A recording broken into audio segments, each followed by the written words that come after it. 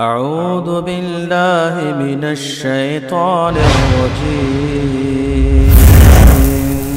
بسم اللہ الرحمن الرحیم۔ جب قبر کھودی گئی تو نماز پڑھنے کا مسئلہ تھا، ظاہر بات آپ کو گھر سے نکالا نہیں گیا تھا۔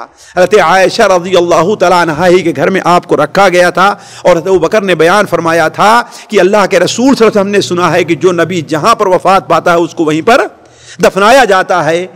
تو آپ صلی اللہ علیہ وسلم کے نماز پڑھنے کا مسئلہ ہوا تو لوگوں نے پوچھا، اے خلیفہ رسول صلی اللہ علیہ وسلم، کیا اللہ کے رسول کی نماز جنازہ پڑھی جائے گی؟ امام ترمذی رحمہ اللہ اپنی کتاب شمائل ترمذی میں صحیح سند سے نقل کرتے ہیں کہ سالم ابن عبید بیان کرتے ہیں کہ آپ نے کہا ہاں ان کی نماز جنازہ پڑھی جائے گی۔ کہا وہ کیسے پڑھیں؟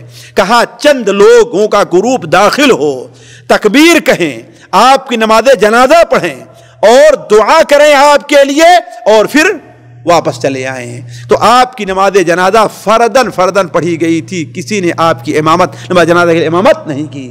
کہا جاتا ہے، جبکہ یہ روایت سے پتہ نہیں چلتا کہ پہلے جنازہ کس نے پڑھا، لیکن ضعیف روایتوں میں آتا ہے کہ پہلے آپ کے خاندان والوں نے پڑھا، پھر دوسرے مہاجرین اور انصار نے پڑھا، اور جب مرد فارغ ہو گئے تو عورتوں نے آپ کی نماز جنازہ پڑھی۔ واللہ عالم بالثواب۔ علی کل حال جب نبی کریم صلی اللہ علیہ وسلم کی نماز جنازہ پڑھ لی گئی تو آپ صلی اللہ علیہ وسلم کے دفنانے کا معاملہ آیا۔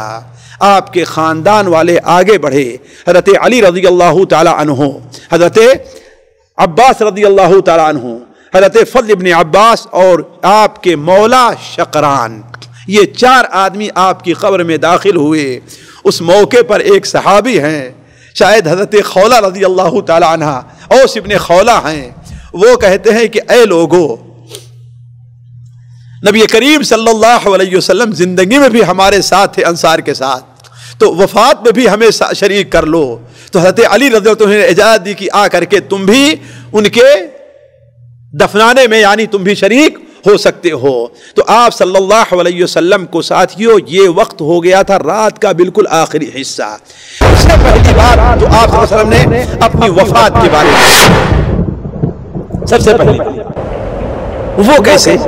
آپ نے کہا کہ اللہ تعالیٰ نے اپنے ایک بندے کو اختیار دیا ہے کہ آیا وہ دنیا میں رہنا چاہتا ہے یا کہ آخرت چاہتا ہے، تو اس بندے نے آخرت کو اختیار کر لیا۔ یہ سننا تھا، کہتے ابو بکر صدیق رضی اللہ عنہ رونے لگے۔ نبی کریم صلی اللہ علیہ وسلم اوپر دیکھا اور اپنی نظر اٹھائی، اس کے بعد آپ نے فرمایا اللہم اغفر لی وارحمنی والحقنی بالرفیق الاعلی۔ اے اللہ تعالیٰ مجھے رفیق اعلیٰ چاہیے، نبیوں کے ساتھ، صدیقین کے ساتھ، شہداء کے ساتھ۔ حضرت عائشہ بیان فرماتی ہیں کہ آپ کی زبان پر برابر یہ الفاظ جاری تھے، اے اللہ مجھے بخش دے، اے اللہ میرے اوپر رحم فرما اور رفیق اعلیٰ تک مجھے پہنچا دے۔ چنانچہ یہ بات آہستہ آہستہ ساتھیوں نبی کریم صلی اللہ علیہ وسلم کی زبان سے ادا ہونی بند ہو گئی۔ حضرت عائشہ بیان فرماتی ہیں کہ اچانک نبی کریم صلی اللہ علیہ وسلم نے اپنا دست مبارک اوپر اٹھایا اور میں کیا دیکھتا ہوں کہ آپ صلی اللہ علیہ وسلم دست مبارک نیچے آتا ہے اور ادھر آپ کا دست مبارک نیچے آتا ہے، ادھر نبی کریم صلی اللہ علیہ وسلم کی روح آسمان کی طرف پرواز کر جاتی ہے۔ یہ نبی کریم صلی اللہ علیہ وسلم کی زندگی کا ساتھیوں آخری لمحہ تھا۔